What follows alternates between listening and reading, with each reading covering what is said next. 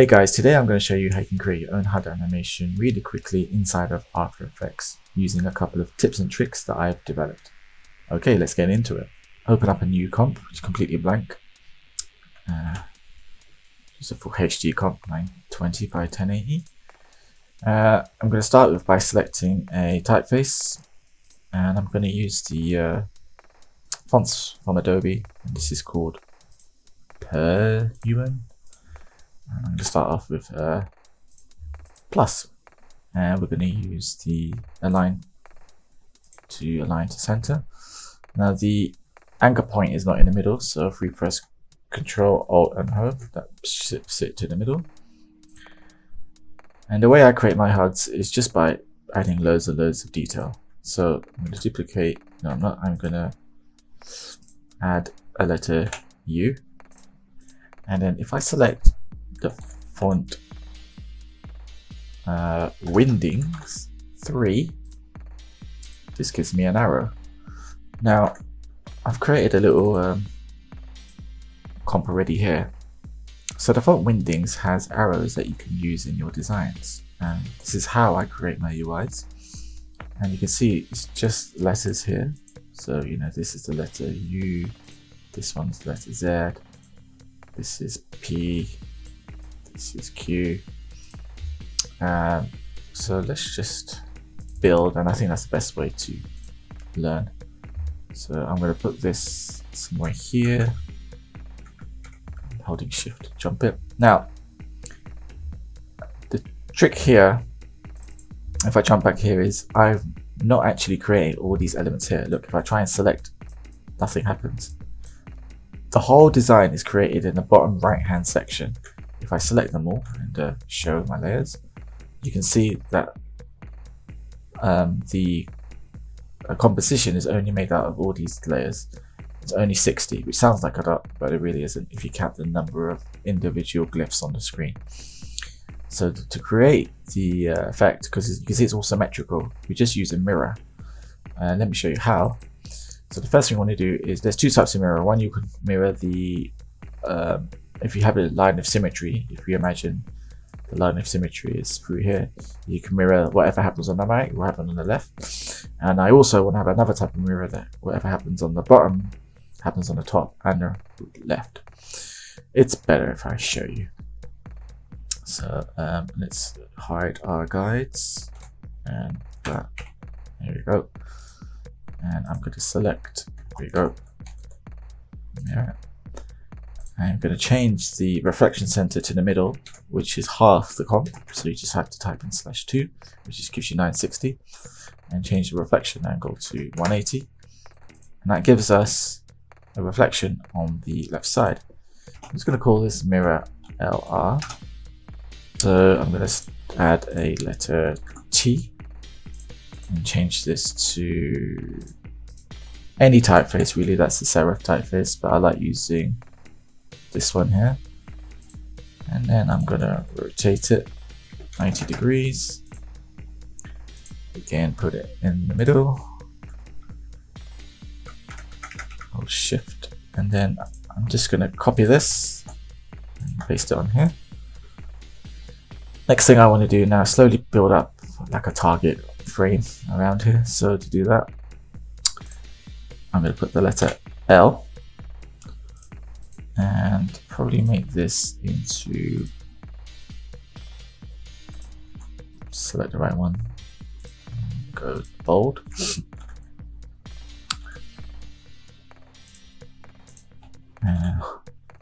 Why is this not working? There we go. Now I'm going to rotate this 90 degrees. Now, if I type in, if I grab this mirror LR, paste that here, that reflects perfectly to the left, but I want it also to be on the top and bottom. So I'm going to duplicate the mirror and then call this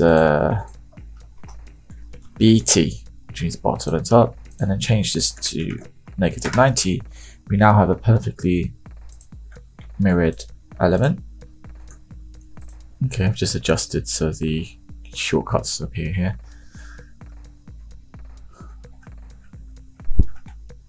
Okay, that's looking neat there, and Okay, and I'm just going to keep it building. So now I'm going to add a dot here. Then place that there. And probably... Okay, now I'm going to draw a line here, duplicate that over here. And all I'm doing is just building up layers and designs. Okay, and then I'm going to duplicate this guy, put him here, duplicate him again. Up there, but this time I'm just going to switch that to 90 degrees and put it that way. And then maybe change the font so it's a longer one. Maybe.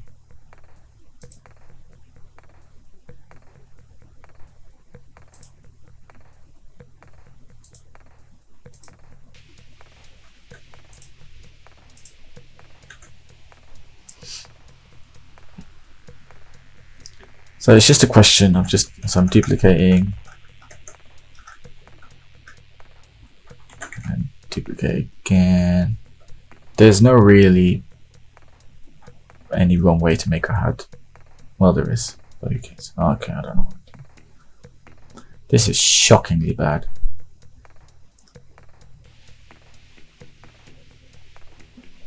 So I'm just going to adjust some of the opacity from this.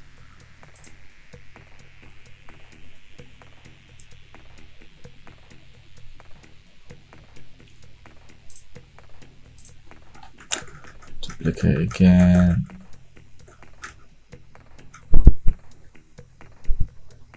Then I'm gonna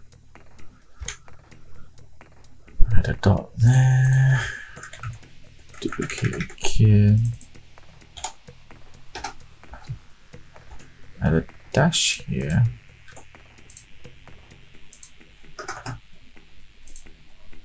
Make this dash thin or light.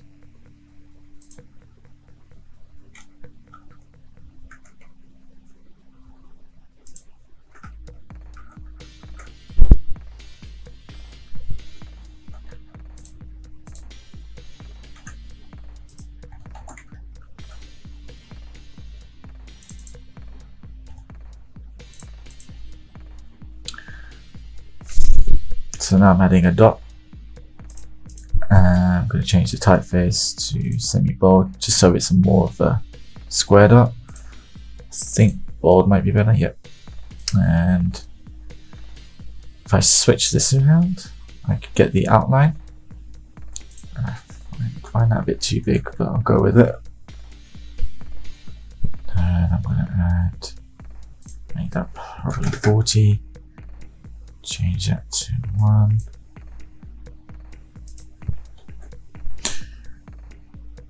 Alright, then I'm going to add, let's see.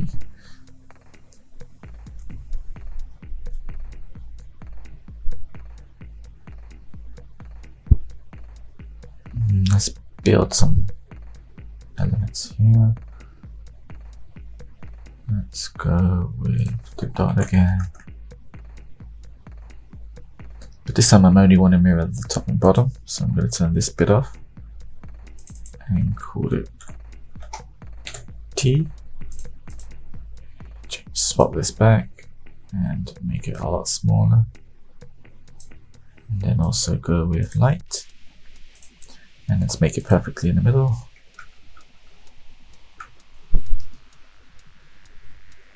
Okay, and I want to add some arrows. They always look cool. So I like this one here. And all that is the letter Y with the Windings 3 font. So I'm just going to pull that in here, paste that.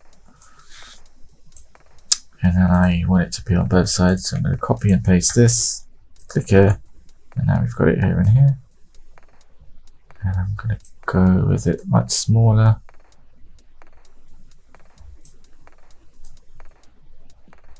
That looks neat, but I want to switch it to these ones.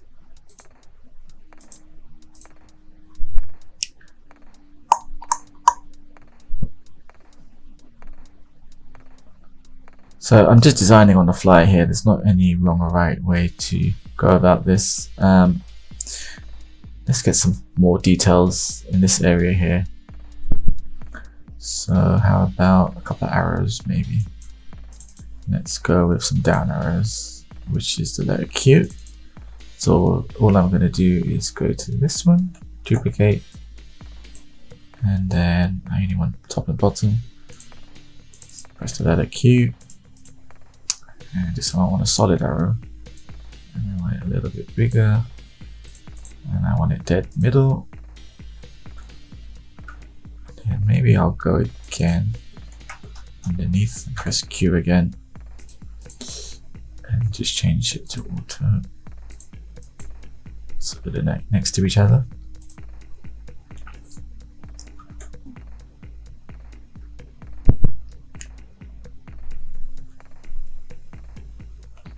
And let's add a few more of these.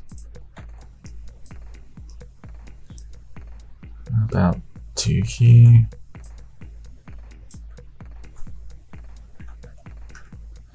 I don't want the top and bottom, so I just want it here. Push it to the top.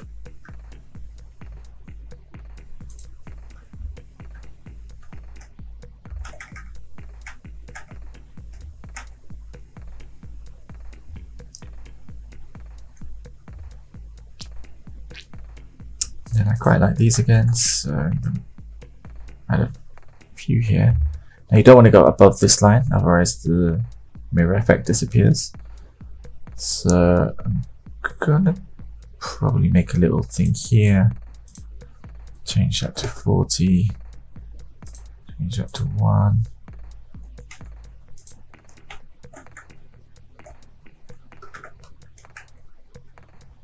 That looks interesting. I'll do that by mistake, but I like it.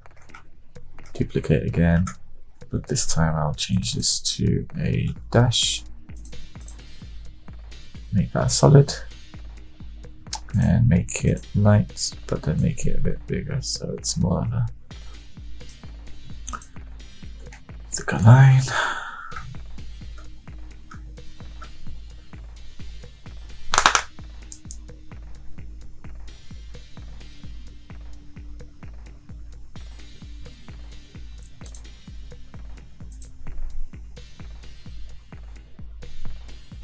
Now I'm just going to create a little shape here.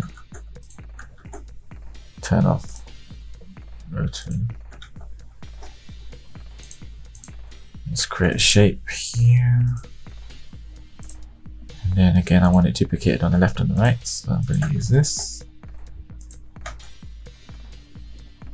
That looks cool. So you know, we're building a HUD already. Let's keep going, add some more stuff. I think what I want to do is create a more focused element here. I didn't really want to create a circle, so I want to continue with the rectangular theme. Just create a square.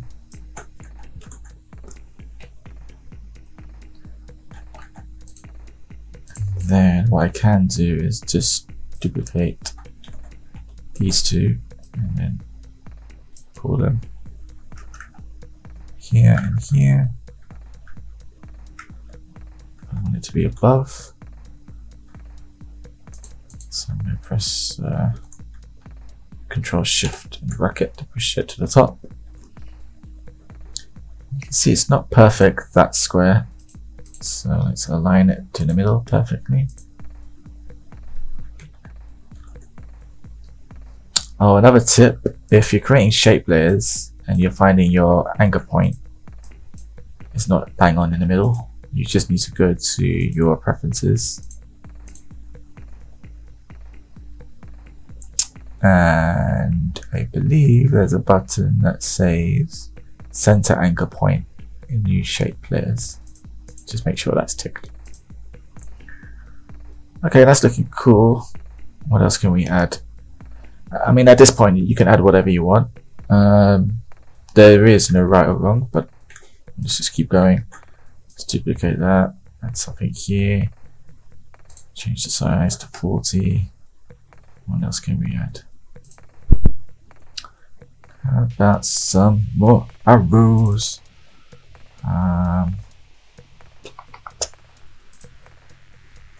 That one's cool. That's just a dot.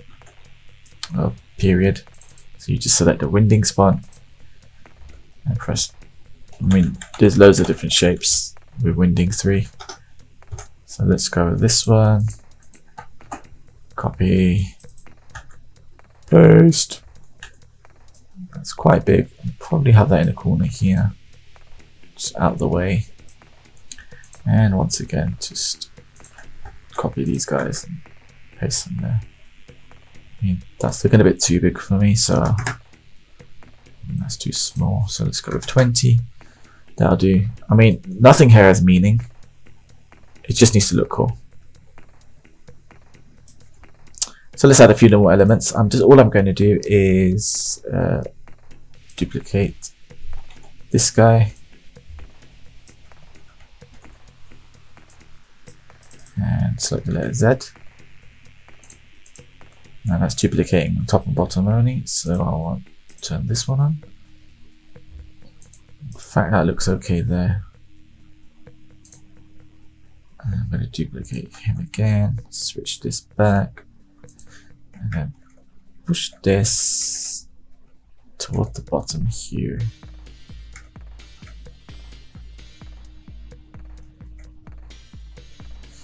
I'll switch that actually.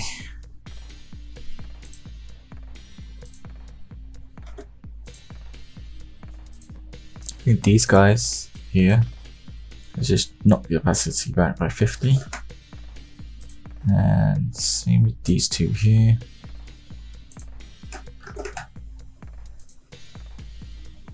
Okay, so what I'm going to do now is kind of make a ruler or another element. So I'm just going to add a couple of dashes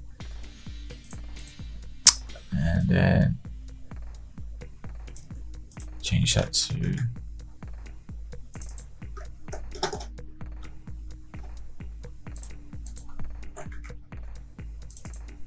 and change these to dots. Don't need many. Put these halfway.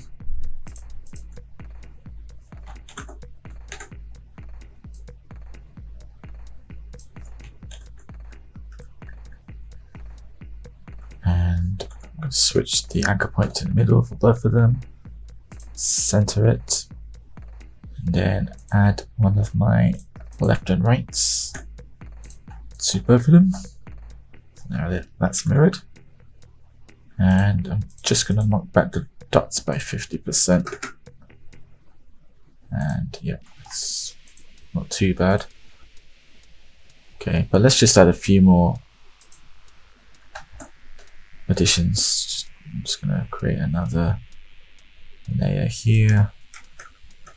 Move this over. And then what else can we add? Arrows. Let's go with some more arrows. So I'm just going to duplicate this guy, bring him here.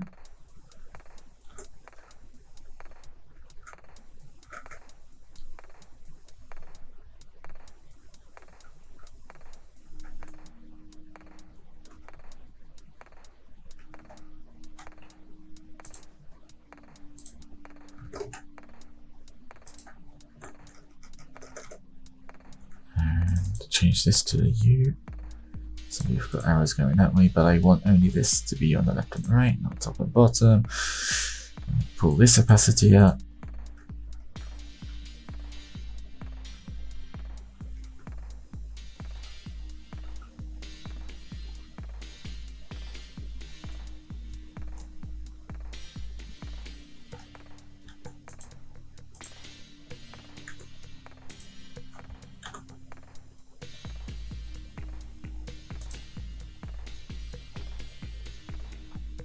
And I'm going to change that color to green.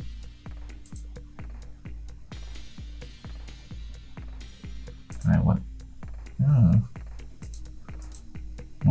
right shirt.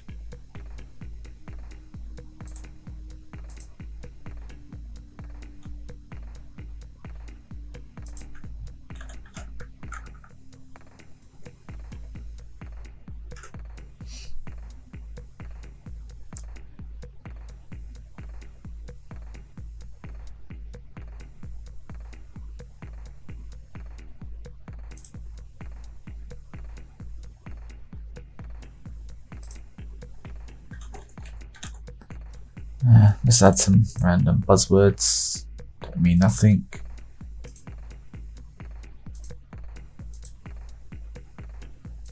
Let's switch that even smaller.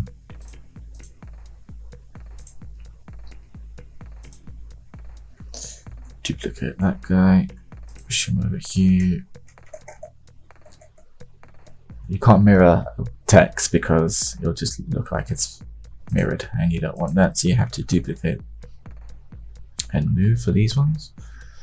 I mean, that's okay. It's not the best design. Now, if you want better designs, then I have created a HUD pack, which has 35 beautifully created HUDs that I've made using this technique. But you know, you can see how long it takes to create one of these. I've made 35 really gorgeous animated ones in 4K, along with an additional 40 elements like targets and tracking markers and things like that. And you can purchase that from the link below. If you're watching this video, I'll add a coupon that gives you a little bit of money off if you buy it through as a YouTube viewer. Link is in the description. Okay, so now I'm going to show you a quick way to add animation to your design. Select that first arrow, because it's the first thing you made, it's that one here. I'm just going to solo everything, because it's a mirror, all you have to do is move one and it automatically animates like this, left and right. So let's have something, so a keyframe here, and then select opacity, keyframe, move one bit forward, go down, move one bit forward, go up, move one bit forward, go down, and up again. So now we'll get this flicker and move. That move is way too slow, so let's do that. Then press F9 to add some easy ease. So now we've got this little animation here. So how do we animate the rest? Well, let me show you. We're just going to hide that one. In fact, I'm just going to put that here because this is going to be the first thing I want to see. Now, all you have to do is use a free script called Delayer. I'll put a link in the description. Put your details in there. You can send your real name or fake name, send the script, and you get email below. It's made by this cool guy here. Unfortunately, he did pass away 2 years ago, so that's pretty sad. But I'm glad that his legacy of his scripts live on. And I can't believe this is actually free because it's really cool for creating staggering layers. So let me show you how it works. For this, all you have to do is select the layers, and I've just done Control A. I don't want the one I add an animation to, and you just have to select here, so how you want it to animate. So I want it to animate from the center out, and if I select that, it's just automatically staggered all the layers, and if I play, you see they appear through the middle. And you can have it quicker by adjusting the frames. Again, select that, boom, quick, undo. Let's see if I want it from top to bottom, boom, left to right,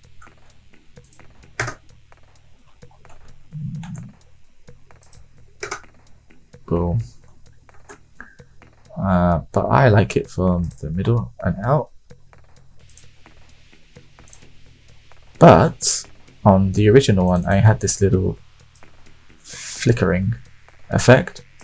That's pretty straightforward to do. Now, you can do it with the opacity, but because I gave some layers 50% opacity, you can, and if I start animating those, kind of mess up the design. So, easy way to do that is I'm going to reset everything back to normal. It's by using the transform property. So if I select transform and opacity, I'm going to select a keyframe there, and that. So that's what I've got on here. I'm going to select all of that, select these keyframes, select all my layers apart from the first one, and then paste. So now everything flickers on like that, but I just go select all, unselect this one, click, and then I'm just going to push this across here, turn on this layer, and now you should find Animate's on. Maybe select everything, push it across again, because I kind of want those flickering on once they've all moved, once these arrows have moved.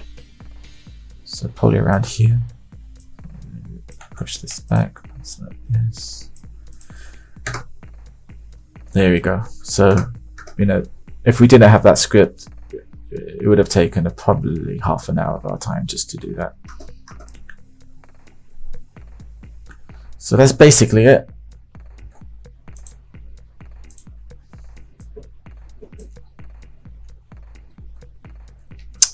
Now I'm going to create a background for it because plain black looks a bit boring. So I'm going to double click to create a new solid, which creates one here. I'm going to fill it with a little grey color. I don't want a stroke, even though you're not going to see the stroke. I don't want it. I'm going to add a fractal noise. Select that as that 160 and select the brightness to -50. And then I'm going to add a fast blur and crank that up to about let's go 180, and then add some noise for some texture, 2%. Normally I use colored noise, so I think it looks better with colored noise. Push that to the bottom, and then here we go. Done. And there's your HUD animation. So as I mentioned, if you don't want to create your own HUDs and you want access to some pre-built ones, I've made some already. Let's have a look. This is a HUD pack which has got 35 HUDs that I've animated using this method and designed using this method. These are available in 4K. So I've got loads of different options, and they're all designed using the techniques I just showed you. You know, they do take time to make. There's 35 of them. I mean, I started off making just 5 and I just kept enjoying myself and making more and more and more. So there's loads of different ones here. So there's loads of different HUDs here. And what's great about this, they're modular, so you can actually layer them up on top of each other to create a more detailed HUD. And it's one of my favorite ones. And it's quite similar to a HUD I worked on when working on the Spider-Man movie. So you are getting professional Hollywood grade standard HUDs.